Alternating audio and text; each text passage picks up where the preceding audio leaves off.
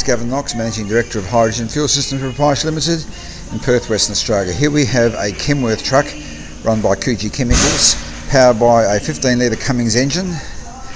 The hydrogen system is being mounted on the back of the truck here in a stainless steel box. Very, very compact and very, very well protected, obviously. This system is then powered by the batteries, which are the base of this tray here.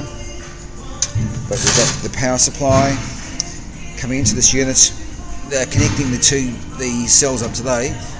Once the gas is produced, it comes out from the top of the two cells, equalising tubes. You can see these tubes are made from stainless steel, very, very secure, very, very sound. It's then pumped from this into the tubing. This tubing here, the base here, goes into the top, bubbles into the top of the cells. The water then goes through these two tanks, is collected from the base of the tanks and bubbled back into the base of these cells. So it comes in back through this tube over the side here, which I'm pointing to. It then goes through the pumping system and comes into the base of the cells at the back here. You can see, and then the cells are fed with the liquid. The water goes through here. The cells are powered by power supplies.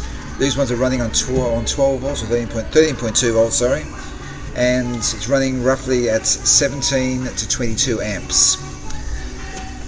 The unit's very compact. As you see, all the brackets there are stainless steel, all the piping is stainless steel. It's a very, very neat unit, well constructed. The system is mounted onto a bracket, which is mounted to the side of the back of the truck. The gas from this unit goes down the tubing here into the base, where the intake manifold is located just after the air filters, and the gas is then fed into the engine. The power for this unit is controlled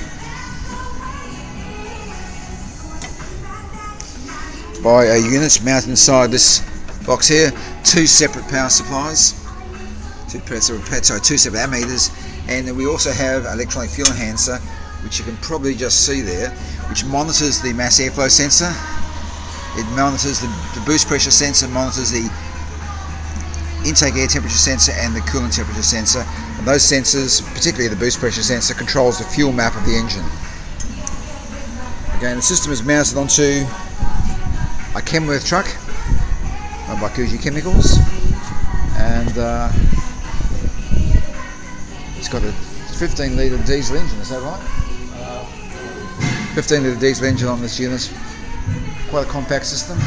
I can be contacted on my email at glknox@dodo.com.au. That's glknox@dodo.com.au, or my other email is glknox11@live.com, or my phone 040 317 7183. I can also be found on the webpage www.hydrogenfuelsystems.com.au.